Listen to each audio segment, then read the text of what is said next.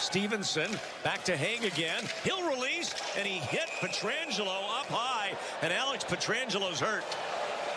Blood pouring from his face, and Pietrangelo heading to the bench, and they're going to take him right into the dressing room.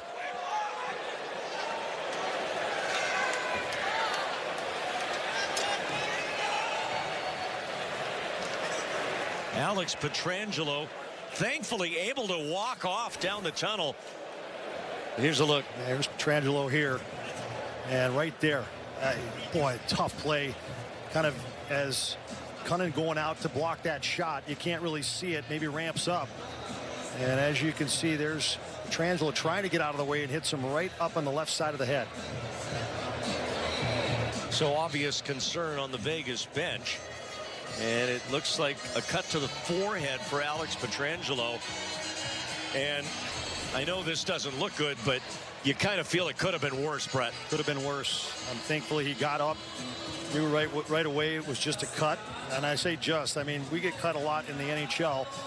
But he looked like he was going to be okay and just probably going back for repair. And nobody feels worse about that than the guy who shot it. Yeah. But that puck was deflected, certainly. And Pietrangelo will likely set the rest of this one out with a 3-goal lead with 2.5 minutes left to go. There's Nick Hague. And he's got to be at least taking some comfort in the fact that his teammate was able to skate off on his own power.